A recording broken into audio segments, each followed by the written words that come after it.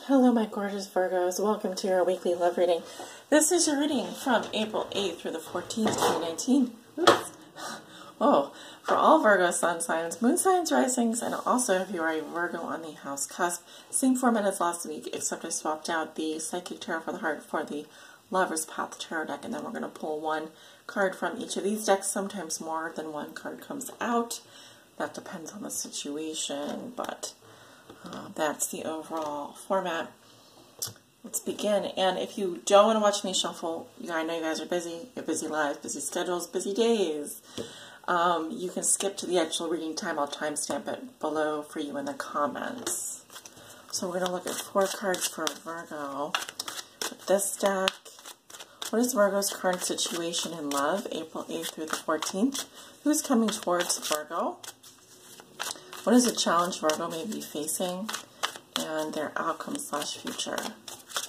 For all Virgo suns, moons, risings, and Virgos on the house cusp, April 8th through the 14th, please show me their current situation, who's coming towards them, a challenge they will be facing, and their outcome / future.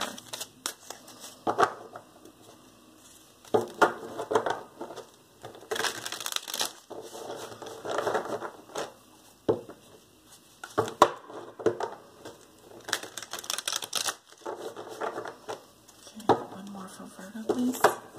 April 8th through the 14th, 2018.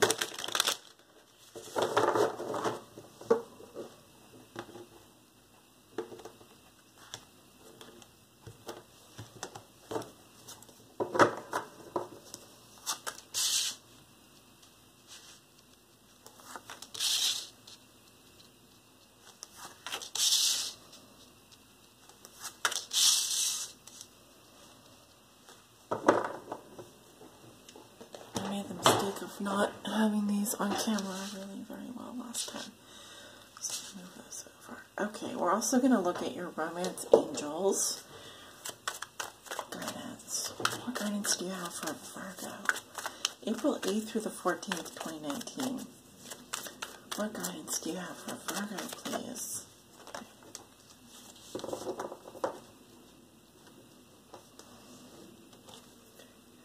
And the 6 fortune stack, which I'm using as a Kama Sutra card for Virgo.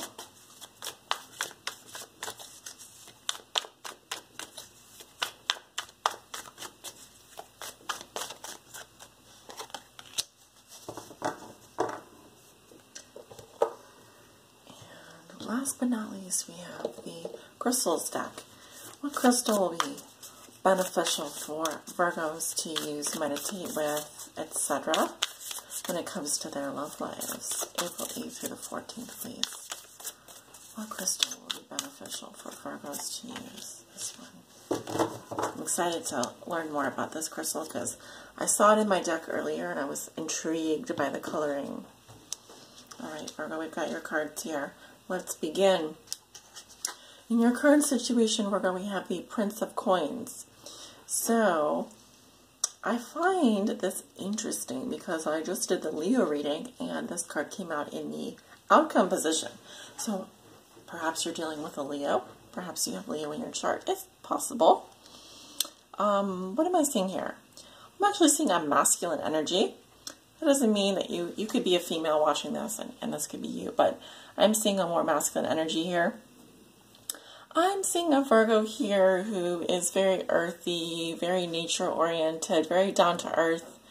Someone whose focus is on their looks, their body. They also, this is like someone who's on Tinder, or they may be on multiple dating sites, but they are really looking for someone who, to complete them. They're looking for someone to complete them. I'm also seeing a Virgo here who is really weighing out the pros and cons of a situation. Looking at what they like, what they dislike about someone. From a financial standpoint, this can be someone who doesn't have a huge earning potential, but they really love what they do. This can also be someone who works outside a lot. For example, I'm seeing someone who happens to be in a more forested area or the woods, very woodsy type of person. This is someone who's very attractive, though. I'm I'm speaking to a Virgo who's very attractive and, like I said, down to earth. Who's coming towards you, Virgo? We have oppression. Oh dear. So we've got the Tower coming towards you. So this is Scorpionic energy, Plutonian energy. It's a surprise, whatever it is. This can also be someone who is, this can be someone who's having an orgasm.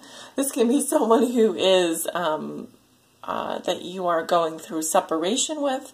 This can also be just, I'm actually seeing a female here who is in a lot of distress, and emotionally. So maybe they had some kind of an outburst with you, or it could be that their dreams are being shattered and currently being shattered, or in the process of being shattered. Maybe I'm kind of getting a situation here where you might have told this person you're not sure. You're not sure.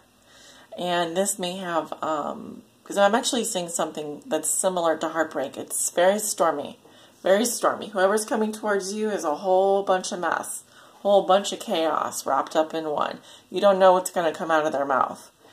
It's like a bottle rocket going off. So Virgo, your challenge this week is the Nine of Arrows reversed. Yup. So you're under a lot of stress here. I'm feeling, what is it? Pressure.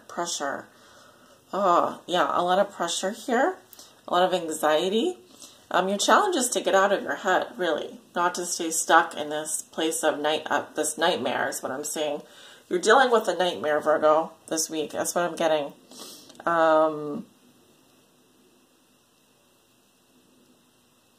It would be good for you to stay in the woods if that's where you live. It would be good for you to run away out into these woods. That's what I'm kind of getting. Something here is keeping you up at night as well. It doesn't necessarily have to be, because I'm seeing someone who's by the bed with Kleenex and needs comfort. Seems to be a distressful situation. What is your outcome / future? Okay, Ten of Staves reverse.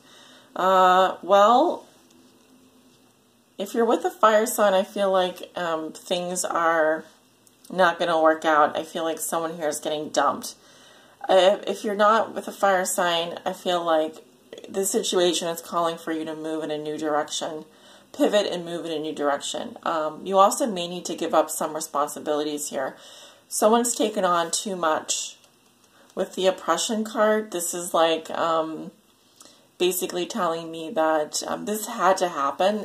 Someone was at a breaking point here.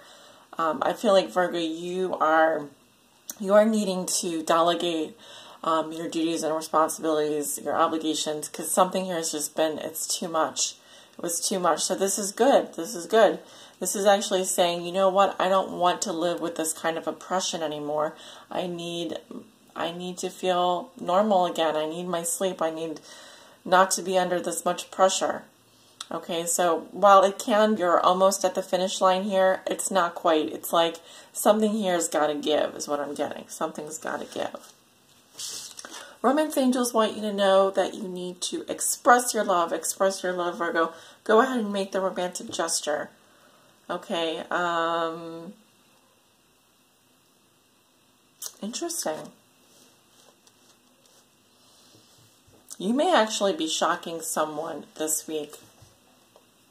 You may be expressing your love to someone, or you need to express your love to someone because otherwise, we are dealing with a Tower situation here. Something can't go on. A romantic gesture is called for. That's what I'm getting. Your Kama Sutra card is the Six of Clips. So this is the Six of Cups. This can be a past life relationship or a soulmate. I definitely feel like you're dealing with a soulmate here. I'm also getting someone here who's of the same ethnicity. Same background. Okay. I'm also getting two people here that look very, very similar. Like brother and sister almost. You guys have like an uncanny... You guys like look almost exactly like mirrors of each other. I'm getting mirror images. You look at them and you see yourself. Okay, so your crystal is bloodstone. Beautiful. And what it is, bloodstone is an earthy green chalcedony. I don't know if I'm pronouncing that word correctly. Pardon my French. Spattered with seriously activating red jasper. In the Middle Ages, some believed the red splotches on the stone surface were the blood of Christ. Okay.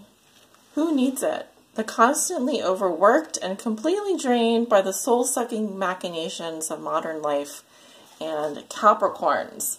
So you could be a Virgo that has like what you're dealing with someone who's a Capricorn, or you have some Capricorn placements here. And of course, we know what's in Capricorn: Saturn and Pluto, and that would be the cause for this planet getting too close to you. Where you do the important work, where to put it, wherever you do the important work, spiritual, physical, and psychological. So basically they're saying that you need to carry this with you. Put this on you at all times, especially this week.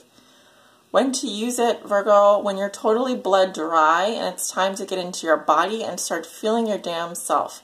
Sleep, get some exercise, take nourishment, and call on bloodstone to drag your ass out of the house to face the day. Chin up, head high.